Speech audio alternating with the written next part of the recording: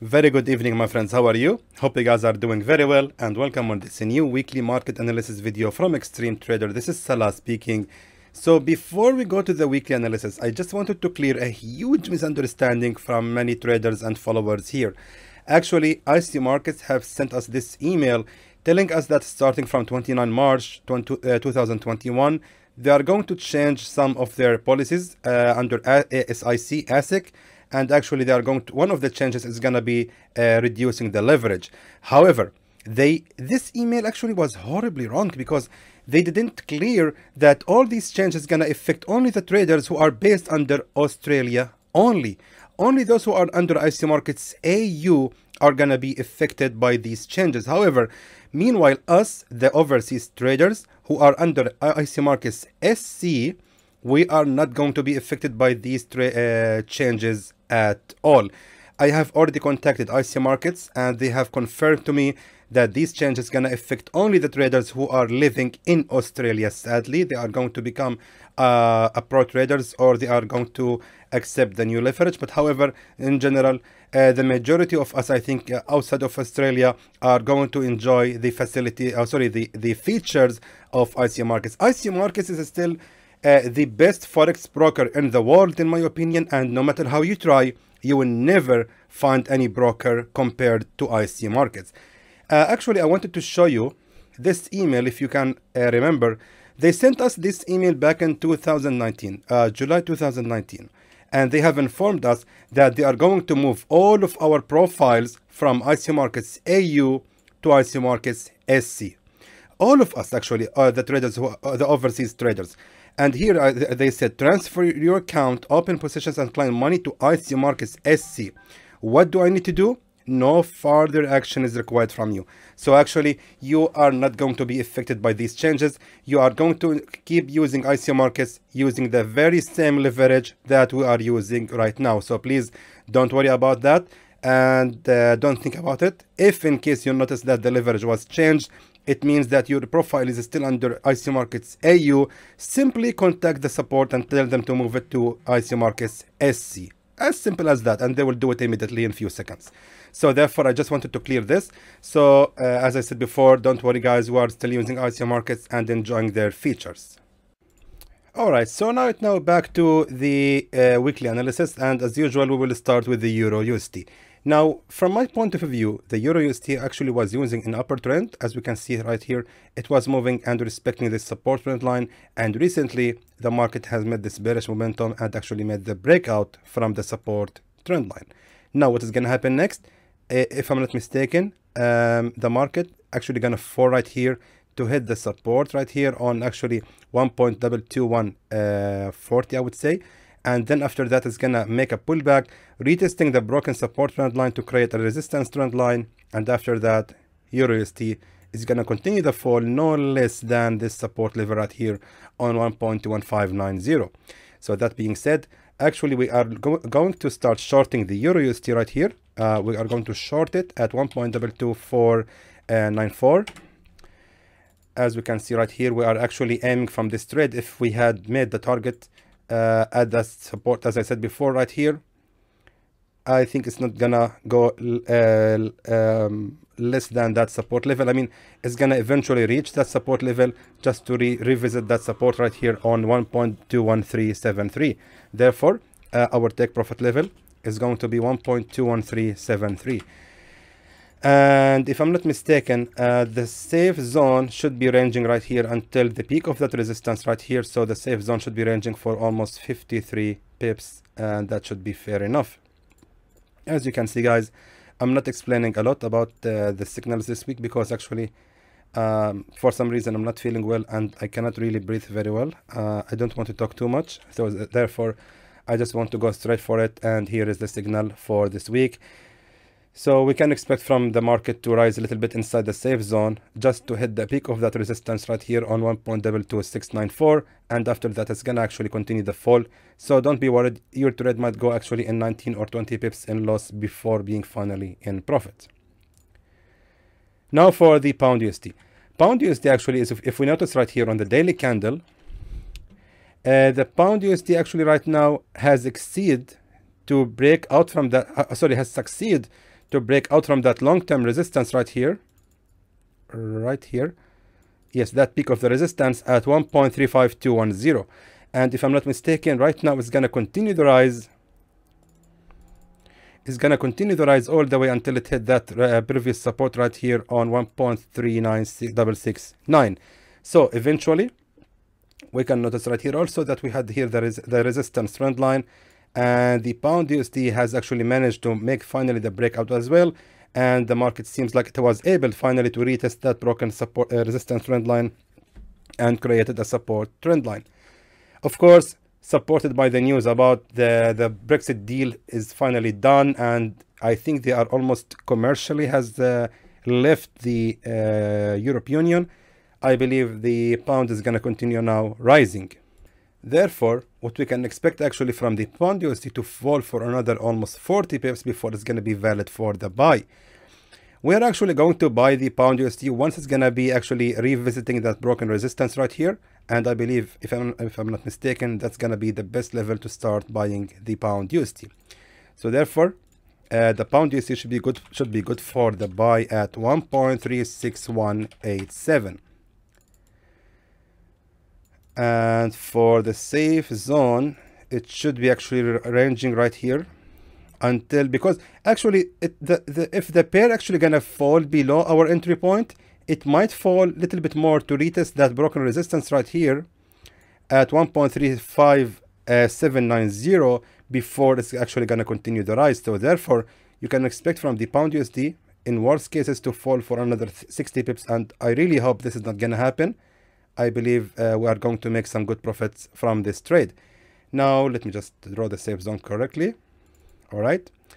Now, for the take profit level, let's go to the daily candles. And we can see right here that we can actually set that support level exactly like that. Let me just zoom in more just to be sure. Yes, exactly like that. Because on the 4-hour time frame, we can see that we had right here a resistance. I'm trying to show you right here. That's going to be our target, because the market actually might rise from that resistance level to go all the way to hit that previous resistance, which was previously a strong key support level. So therefore, that's going to be our take profit level, and we are going to aim actually about 146 pips profit from this trade. Really hopefully we can make it. So take profit is going to be 1.37708. There goes your signal for the pound USD, and really hope it's going to work very well and bring us lots of profits. Let's now look at the AUD USD. Now for the AUD USD, as you can see right here, the pair has actually reversed from that strong resistance level right here. As you can see, we had here a strong key resistance level at 0.77362. And it was also all of that resistance, resistance attempts has actually become, sorry, maybe my voice is very loud, like that better. All these resistance attempts have become already right here one support attempt, also one attempt of a support. That means most likely the AUD USD right now is gonna actually continue the fall. And if I'm not mistaken, AUD USD is gonna continue the fall all the way just to retest that broken resistance right here on 0.76385, which was previously a strong support previously. So what I'm expecting from the AUD USD, the AUD USD is can actually rise a little bit more, making a second attempt of that resistance, and this is exactly where we are going to short the pair. After that, we are going to set a target at that previous support right here, which the pair actually going to continue falling to retest that broken resistance. And if I'm not mistaken, the pair actually by that is going to continue, finish the pullback, and right after that, AUD USD is going to continue the rise. I don't think AUD USD is going to be able to rise right away. It has to make the pullback, and after that, we can start buying it again. So therefore, as you can see, if we go to the 4-hour time frame, actually, I don't see any price action here indicating a bearish reversal. So therefore, we need to start short the pair. Sorry, I mean, I don't see any price action indicating a continuation. Sorry, I'm just not in the mood. So if we go to the 1-hour time frame, we can notice right here that we are having right here a previous support level at 0.76975. Seems like the AUD/USD right now is reversing at that previous support level, so it's going to continue rising a little bit more, and after that I believe at that resistance right here it's going to be perfect level to start shorting the pair, and our target is going to be that previous broken resistance. Therefore we can start short the AUD/USD right here. So sell at the level 0.77173. So we have to wait for the AUD/USD to rise for another 18 pips before it's going to be valid for the short. Yes, and the target is going to be actually about 78 pips of profit. That's going to be our take profit level at 76385. Now for the safe zone. For the safe zone, actually we have to go to the daily candles, and we can just make it a little bit more above that previous resistance right here. Exactly. My eyes actually focusing right here, guys. I'm focusing right here and right here. We are having right here a resistance level, so I'm just making sure that my safe zone is little bit above that resistance right here, because there is a chance that the market might go to hit that previous resistance. So therefore, exactly like that.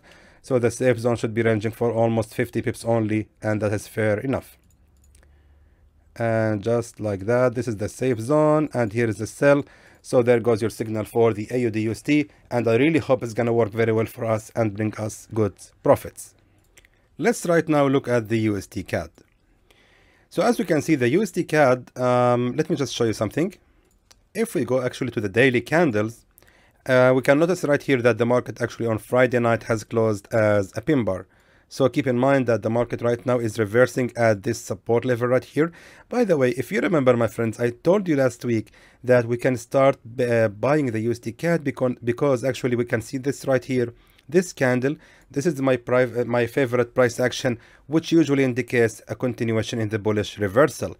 As we can see, thankfully that really happened, and for the next 3 days the market kept moving in a bullish momentum. So anyway, what I was going to say is that the market actually has reversed right from that support level, and right here, as we can see, we had this pin bar. Therefore, on the 1 hour time frame, we can see that the USD CAD actually is reversing at that resistance level. However, and since the market is actually right now in a bullish reversal, in a bullish momentum, we can start buying the USD CAD right here once it's fall to revisit that previous support level at 1.27244. So we can expect from the USD CAD to fall for another 33 pips before it's going to be valid for the buy. Therefore, USD CAD is going to be good for the buy at the level 1.27244. And the take profit level in that case is going to be right here, the peak of that resistance. So we can expect about, actually, let me just go, because we're on the 1 hour time frame. Let's go to the 4 hour time frame. Yes, now it's more convenient. We can keep the trade running until it hit the top of that resistance level right here, as we can see. So therefore, we can expect about, almost 100 pips profit from this trade. So the take profit level is going to be 1.28273. And for the stop loss, not the stop loss, I mean the edge of the safe zone, we can make it a little bit just below that previous support level. So we can expect from the pair to range for another 46 pips before it's going to be finally in profit. I really hope this signal is going to work very well for us and bring us lots of profits. Let's now move to the USD/JPY. USD/JPY actually now moving in a bullish momentum, and as we can see, we're having right here previously on the 1 hour time frame a strong key support level, and the market has finally made another. Look at that. What I'm trying to explain right here, we had here a strong key support level, and recently that previous support level has become right here a resistance. But however, once it became a resistance, the market actually didn't hold for another attempt. I mean, we only had one attempt of the resistance, and right after that the market immediately made another bullish breakout movement from that previous resistance, and it has already created a support number 1. So we already have attempt number 1 of the support. Indicates that this support level is very strong, and seems like it's actually gonna continue to keep its position, or actually holding the position. So therefore, USD/JPY should be really good for the buy almost right away. But however, I'm going to actually make it more accurate, and therefore we can start buying the pair at the level 103.191. So we can expect from the USD/JPY to fall for another 6 pips before it's going to be valid for the buy. Now moving to the 4-hour time frame, we need to identify our targets. So I really think selecting that resistance level is actually fair enough, because the pair actually is gonna let me just show you this. We are having right here a resistance trend line, as you can see, like that. And seems like the USD/JPY right now is moving in a bullish momentum, and seems like it's gonna actually continue the rise all the way until it hit that resistance trend line. So therefore, I'm gonna choose that resistance level as my take profit level. So hopefully we will make about 71 pips profit from this trade. So therefore, the take profit level is gonna be 103.910. Now, how about the edge of the safe zone? Let's go back to the daily candles. And the safe zone is actually, it actually can be ranging little bit below that previous support level. So it's going to be ranging for almost 42 pips, which is really fair enough for this trade, since we're actually going to aim about only 71 pips only from this trade. So therefore, there goes your signal for the USD/JPY, and really hope also it will work very well for us and bring us lots of profits. Let's now look at the USD/CHF. USD/CHF, very similar to the USD/JPY, is moving now in a bullish momentum, as we can see, and it has already made this strong bullish breakout candle. This is not an arrow, sorry. It has already made the strong bullish breakout candle from that previous resistance, and right now we can expect from the USD/CHF to reverse at that previous resistance right here and this one. So actually we are now depending or relying on that previous support, with this key support level on 0.88261, where actually we are going to start buying the USD/CHF. So we can expect from the USD/CHF to fall for another 30 pips before it's going to be valid for the buy. Sorry. All right. So therefore, buy at 0.88261. And the take profit level is, of course, going to be right here. Let me just show you this. We're having right here a resistance trend line. So we can expect from the USD/CHF to continue the rise all the way to hit that previous resistance trend line. So therefore, we can look for almost, we can actually expect more than that. Let me just be sure. Actually, this is what it is. Actually, I don't think we can really change that. We can expect from the USD/CHF to keep rising until it hit that previous resistance right here. So therefore, we are looking for almost 65 pips only from this trade. I think it's going to be valid, hopefully, and until Wednesday, once we release the midweek analysis video, we are going to have another trade on the USD/CHF. So therefore, USD/CHF is going to be good for the buy, and the take profit level is going to be 0.88925. I'm just trying to be realistic as much as possible, and I don't want to give you false analysis about the USD/CHF and about our targets, and therefore there is absolutely no requirements. I mean, it's not really important to give you always 50 stop loss or 50 safe zone with 100 or 2000 pips or 200 pips of profits. I mean, that's not really realistic, and I think this is better. I believe more traders actually can join these signals with these tight take profits and stop losses. Therefore, there goes your signal for the USD/CHF, and I really hope it will work very well and bring us lots of profits. Now let's look at the gold. The gold actually, as we can see, is moving in this right now. Actually, in general, the gold is moving in a bullish momentum. However, because we're analyzing it on daily candles, we can notice right here that we had resistance trend line like that, and recently the market has made several attempts to break out from that resistance trend line. We can notice that we had right here at attempt number 1, 2, and recently 3. Now on daily candles, the market has closed as a doji candle, and on 4-hour time frame, we can see the spin bar has appeared. Indicates that the market most likely is actually going to continue the fall. But however, I still believe that the gold is moving in a bullish momentum. So therefore, we are going to select that strong key support level as our target. I believe it's going to be just a pullback before the gold is going to continue shooting more up. So therefore, we can start shorting the gold, right? Actually, that's better. That's better, yes. because let me just explain to you. We're having right here a strong key support levels, as we can see, and however that support level has actually been respected again, as we can see right here. After that support level has become a previous resistance, it has immediately been broken out from. I mean, the market didn't even make a second attempt of that resistance. The market immediately, after retesting that resistance level again, boom, immediately made the breakout. Once it made the breakout, it reversed after hitting the resistance trend line, and it reversed all the way to hit the same level, the same level of that previous support level. So here we are having a support number 1. So after hitting that resistance trend line again, we can expect from the gold to fall for more, I think to fall more actually, and to create a support number 2. Right after that, we can start again buying the gold.